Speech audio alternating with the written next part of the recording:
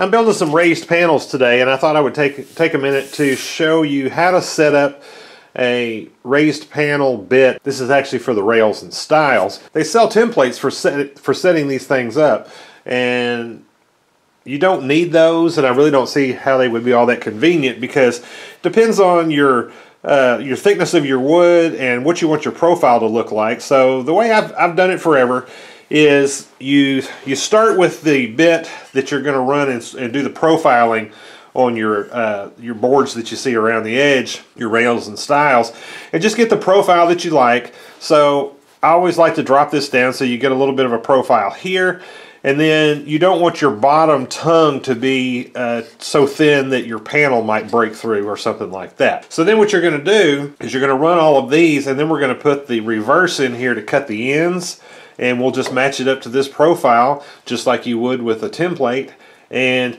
it'll give you the perfect match. Now I'm actually doing this on a shaper. It's really just like an industrial router and table. What I'm talking about today certainly applies to any router table. All right, so once you have your height where you're happy with the profile, then you want to make sure you get your fence in here right. So you want your fence to be flat all the way across, and then you want to move it back and forth until you get it to where it's just barely, you can see it's just barely touching that bearing. See how it's just barely moving it? That's the setting you want there. All right, so I've got it set. Let's go ahead and run just a little bit of this to show you.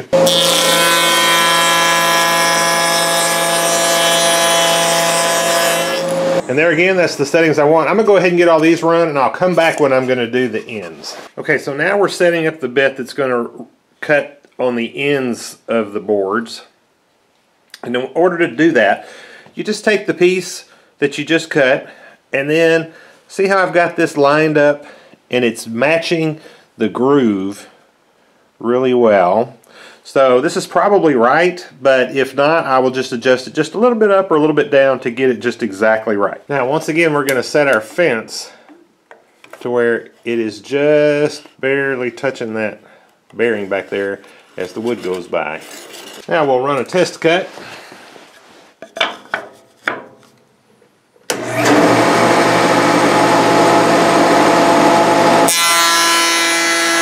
Alright, so now let's test it.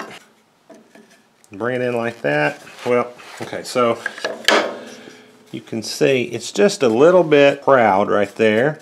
So I'm going to drop this just a little bit. That will decrease this right here. It'll move the cut up in this piece right here, and that should fix that. We'll test it again. Okay, one minor adjustment, and I am really good. I'm liking that a lot. Okay, well, I hope this video was helpful to you. You know, using this technique is my preferred method than trying to use a template or something like that. In the past, I would maybe try to keep scraps like this and use them as those templates, but it's just much easier if you just get the profile that you want and then use that to line up your second cutter. And almost always I might need one little adjustment, which I always had to do anyway, and I'm right on track. So I wouldn't waste my money buying those. I use that to make this project right here. If you're interested in that, check out my other videos on how to do lettering like this, and also how to turn your stile into a foot. Thank you for watching.